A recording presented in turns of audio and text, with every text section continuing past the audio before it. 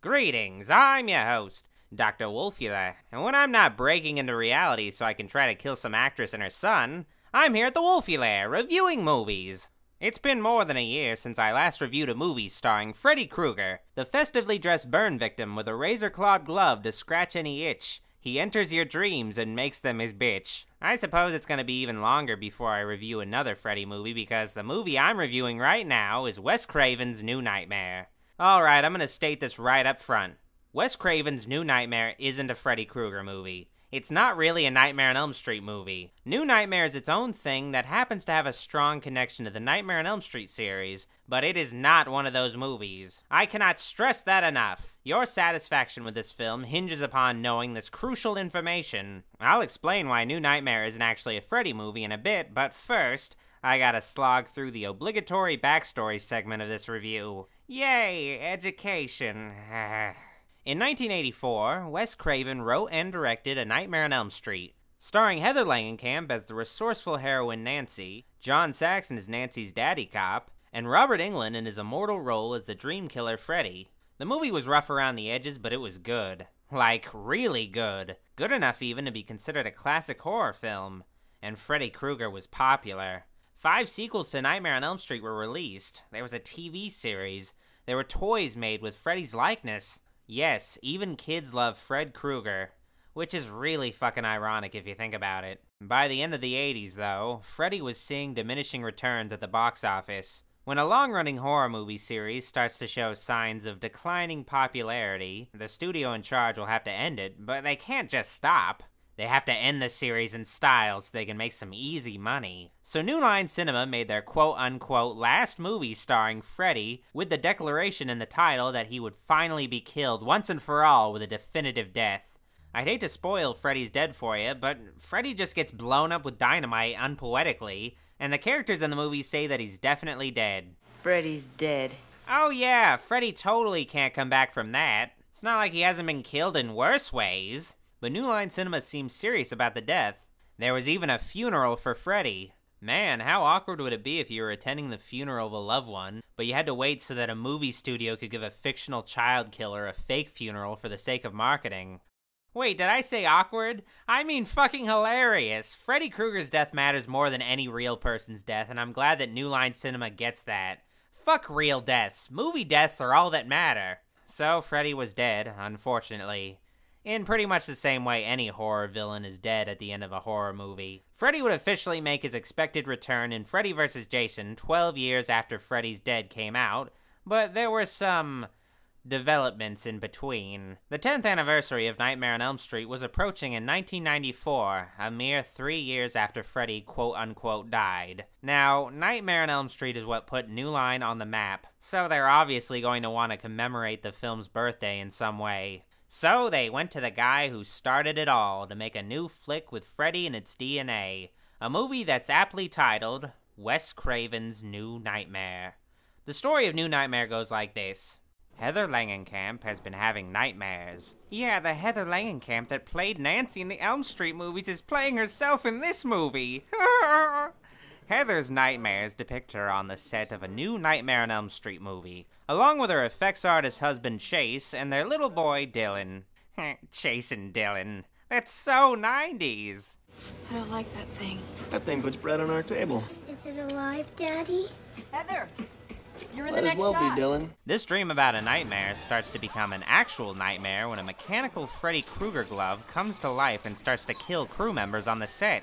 Heather's nightmares are followed by earthquakes, and the earthquakes are followed by disturbing phone calls from a stalker who sounds a lot like a certain dream killer. Hello? 1, 2. Don't smoke, kids. Your voice will sound cool. Freddy's coming for you! So, Heather has been having a tough couple of months. To make matters worse, Chase is off to work on a new effects job, leaving Heather and Dylan alone for a couple of days. Oh yeah, good idea. Leave your wife and small child alone when an obsessed fan of hers is on the loose. God damn it, Chase, this is Mark David Chapman all over again. The recent disturbing events seem to line up with the first Nightmare on Elm Street's 10th anniversary. Remember the Wizard of Oz's 70th anniversary? So many people were killed in that tornado that tore apart Sunset Boulevard. Movie anniversaries are dangerous. In recognition of Freddy's birthday, Heather makes a talk show appearance discussing her role as Nancy Thompson in Elm Street 1 and 3. During the interview, Heather is reunited with an old co-star, Robert Englund, in costume, channeling his best scene-stealing, goofy Freddy Krueger. This scene is great. I wish it was a lot longer. He may not be all that scary, but the cheesy late 80s version of Freddy Krueger is a lot of fucking fun. You gotta love him. Heather is later called over to New Line Cinema by producer Bob Shea, and the guy asked Miss Langenkamp to reprise her role as Nancy in yet another sequel. I thought you killed Freddy off. Well, we did, but the fans, the fans, God bless them, they're clamoring for more. I guess evil never dies, right? Heather isn't exactly down with the whole thing, but she finds out that Wes Craven is involved with the movie. The reason why Wes is helming another Freddy movie is apparently because he's having new nightmares about Freddy, much like Heather. There is his inspiration for this thing.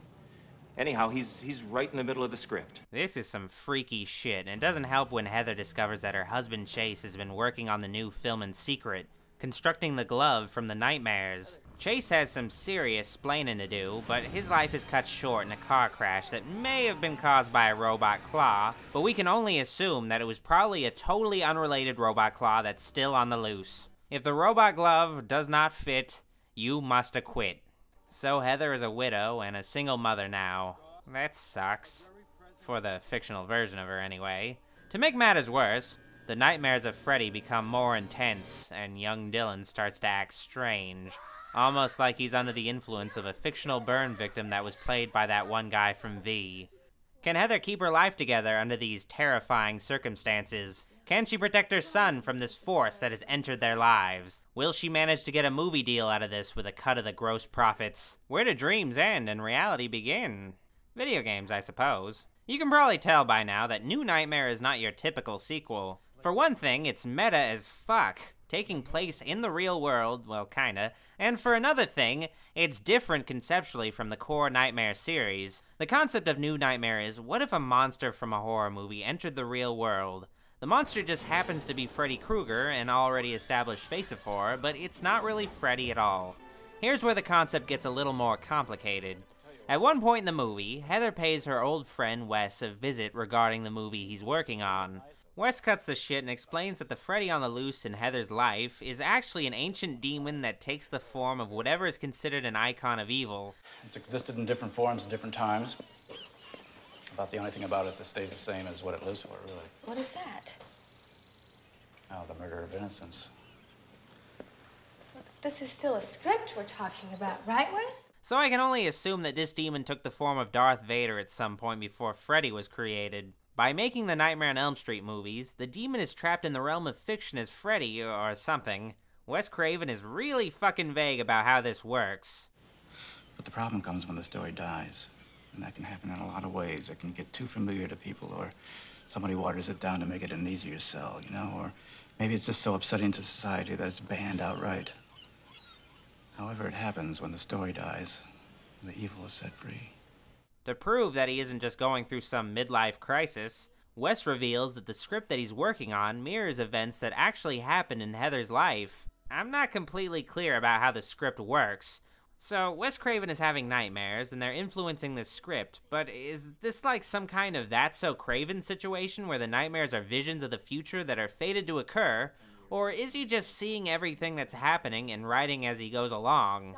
I guess it's the latter, because Heather apparently has to become Nancy one more time to take on this real-world Freddy, and once he's dead, the script is complete and they can make another sequel to keep him from coming back for a little while longer. You're gonna have to make a choice. Choice? What kind of choice? Whether or not you're willing to play Nancy one last time. Wes Craven's role in his own movie is just to explain what's going on to Nancy and the audience, but he raises more questions than answers. Whatever, how a fiction demon works isn't that important, I guess. Though, I feel like they should have kept the reason for why Freddy was entering the real world ambiguous like in the original, where they never explain how Freddy came back as a dream killer. Not knowing how a monster is made is scarier than knowing. That's how I feel, at least. The heart of New Nightmare's story is Heather and Dylan's relationship. It's clear early on that Dylan is Heather's whole world and she will do anything to protect him. Part of Heather's role as a protector is keeping her son from watching those trashy slasher flicks that she made in the 80s, which eventually translates to Heather having to protect her son from a real-life version of her trashy slasher flicks.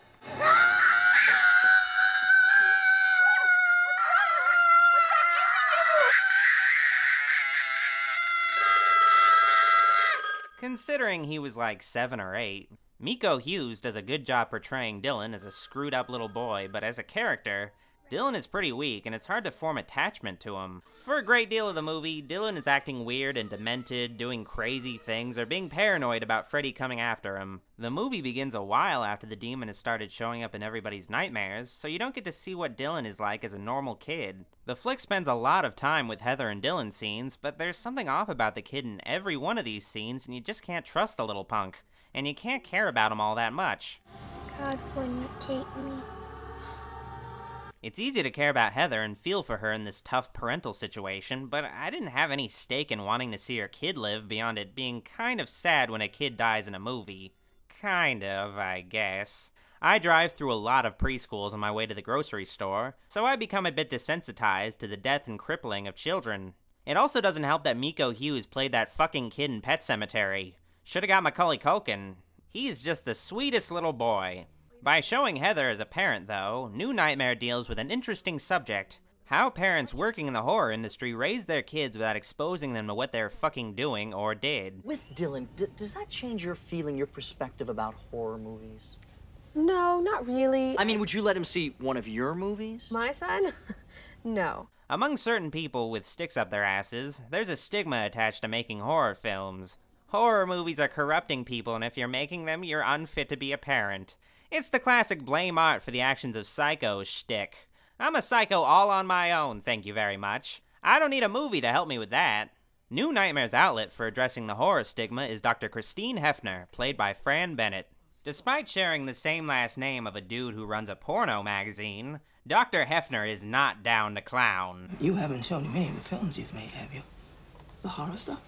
Dr. Hefner is a pediatric psychiatrist that analyzes Dylan near the end of the film. Hefner is handled well as an antagonistic, Nurse Ratched-like character that dislikes Heather's career in horror and believes that this career is a negative influence on Dylan. You have let your child see your films, haven't you? Every kid knows who Freddy is. He's like Santa Claus. Or King Kong, or... Yes. Dr. Hefner is easy to hate because she's so damn realistic. The character never crosses a line towards being some Bible-thumping stereotypical loony. No, Hefner is just a normal person with a belief that violence in the media causes problems in real life, and based on how erratic Heather behaves in the film because of that demon, the scorn that Hefner holds against Heather is justified, even though it's wrong. This man from your films, Freddy Krueger, have you been seeing him? No. The only real issue with Hefner is that she doesn't have some conclusion to her character. She's around to raise tension in the final act, but eventually she becomes irrelevant. Freddy doesn't even kill her. Dr. Hefner is just gone. I guess that's kind of the big problem with New Nightmare. There's not enough characters tied to the story. New Nightmare is nearly 2 hours long, which is pretty long for a horror movie. The horror scenes are spread out by a great deal until the last third of the movie. Most of the flick is Heather and Dylan spending time together, which isn't all that great. There's some decent foreshadowing in some of the scenes between Heather and her kid, but they foreshadow the highway scene near the end twice! Right out there, past the freeway, is our home. You know that home isn't far from here, right? Right across the freeway. That's right. New Nightmare really needed more characters to spice things up. Most of the characters in the movie are dudes that can't be involved with the horror shit because they're real people who can't die, and you can't have a fucking crowd of people shown surviving at the end of your horror movie, so they just disappear from the plot altogether. Wes Craven especially can't get involved in the actual story because he's not a professional actor, and if he died, then who fucking made the movie I just watched? The actor himself, Robert Englund, is a huge missed opportunity in New Nightmare. The man has a couple of scenes, and then he disappears. Like, he apparently leaves town after painting a picture of Freddy. There is no follow-up with that. Does the demon possess Robert Englund's body or something? I don't know. I think they'd like to see us together again. In what, a romantic comedy?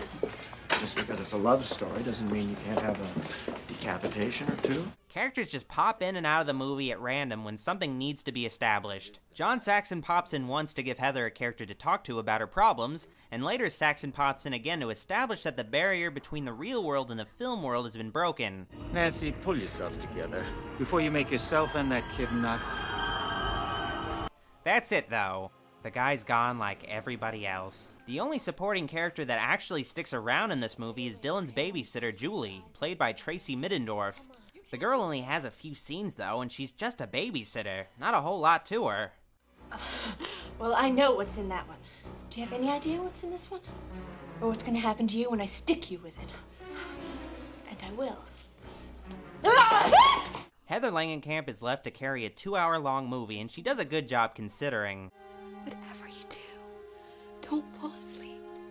Langenkamp's performance is the best in this movie, which is weird considering this is a film where Robert Englund puts on the Freddy makeup, but I don't feel like he brings his A-game. Because of the lack of characters, New Nightmare is lacking as a horror movie.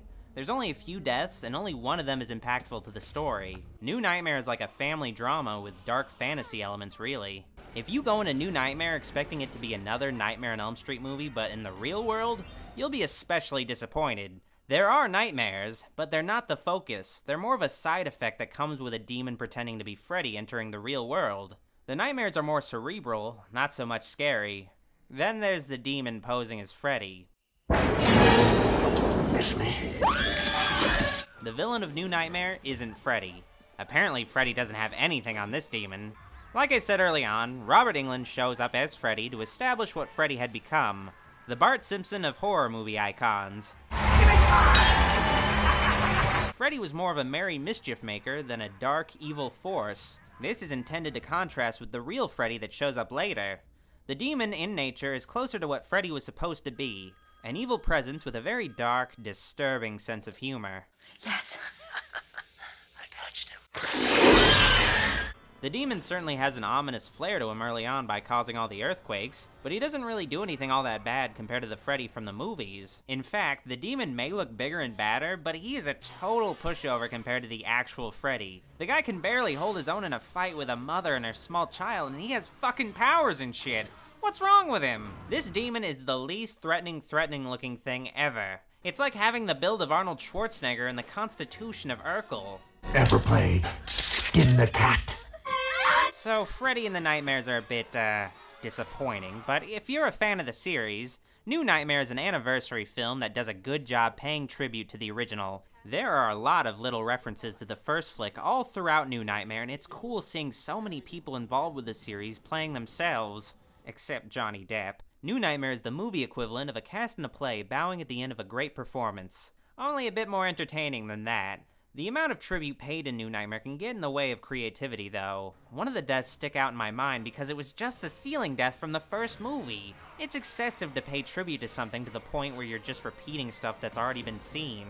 I'm gonna go on a bit of a digression here, but watching New Nightmare recently, I couldn't help but get a Stephen King vibe from the story. The flick is about a writer who created a monster that becomes real. The monster's true form is some ancient demon that's existed since the beginning of time. The main character is a normal mother who recently lost her husband and is caught in the middle of all this crazy bullshit while she's trying to pick up the pieces. The child in the movie is a demented little boy. Whether or not Wes Craven was influenced by Stephen King while coming up with New Nightmare, the resemblance to Stephen King's writing is still uncanny. Alright, let's get into the more technical aspects of the movie. New Nightmare isn't effects heavy, especially compared to the Nightmare on Elm Street movies. A lot of the movie is Heather Langenkamp dealing with parental nightmares, and there's some good scenes covering that, like Dylan climbing up a huge jungle gym rocket thing, or whatever.